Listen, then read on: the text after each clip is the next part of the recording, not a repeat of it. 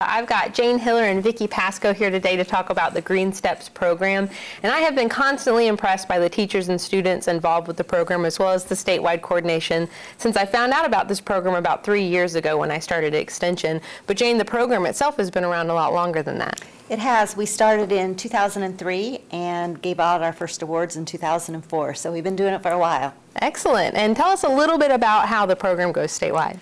So our goal is to help schools who want to establish easy environmental projects that can be sustained year after year and keep kind of taking those green steps to get better and better at that. So we have, last year we had just about 40 schools who won awards last year in 14 different counties. This year that number's gone up. We keep inching up every year. So excellent. Every bit we can do to help the environment is a great step in teaching students. That's right, they're our future. And I understand that the program is mostly student-powered.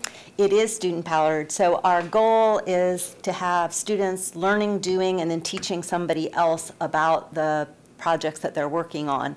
And although it takes a lot of teacher planning and input, but the kids are actually doing the work. Right, and that's a great way to do it, but of course we couldn't do it without our great teachers.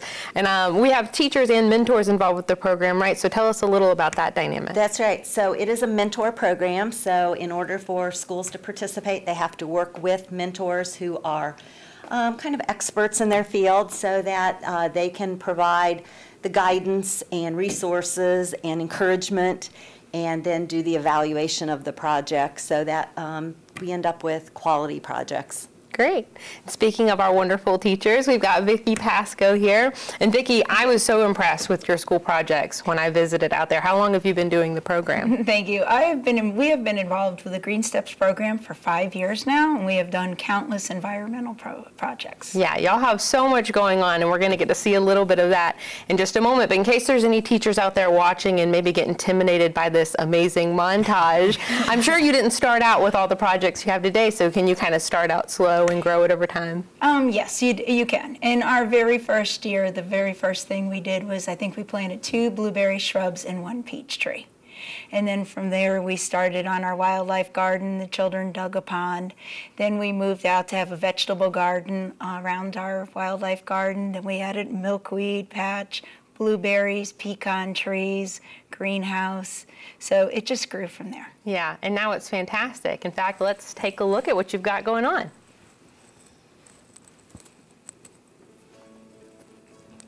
So tell us a little bit about what we're seeing here, Vicki. Okay. We have students here that, this is our strawberry patch, and our strawberry patch was put into the letters of CTE.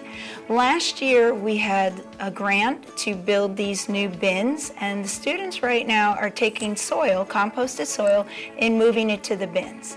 And it took them probably about a good month, here and there, when they had the chance to work on filling it, smoothing it, and this year it is fully planted. It looks beautiful. Excellent. Y'all have a nice variety planted in there? Yes, we do. Now, because school ends at the beginning of June, we tend to grow cold weather crops. Things like potatoes and beets and carrots.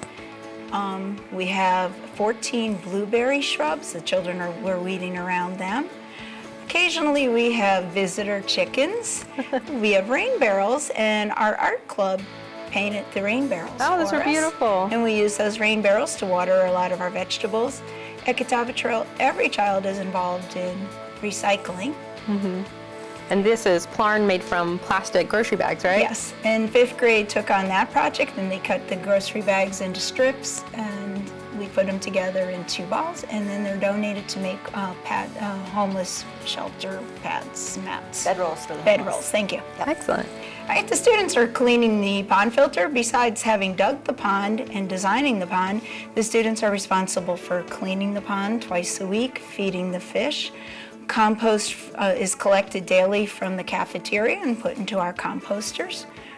What a great way to recycle that extra food. It is, and we take that soil at the beginning of every school year and put it into our gardens. Excellent. Help your plants grow. Yep, students there are digging out the potatoes and those are some of the potatoes they grew, and the children can take those potatoes home. There's our carrot crop. They're proud of those carrots. They are, and the children can take home the carrots, and then the tops are given to some of our science lab animals like a rabbit and guinea pigs.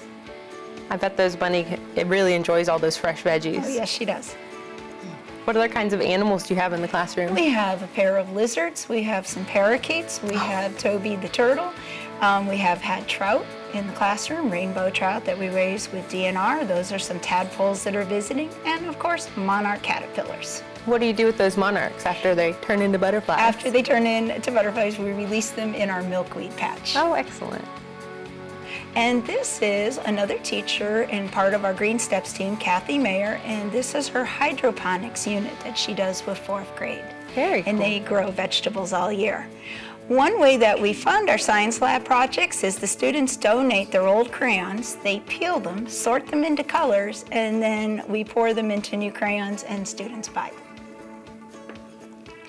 Last year, we also took on making bluebird houses to donate to the community. So those are some of the bluebird houses that the Garden Club built and donated to Clemson Extension Children's Garden. Cool.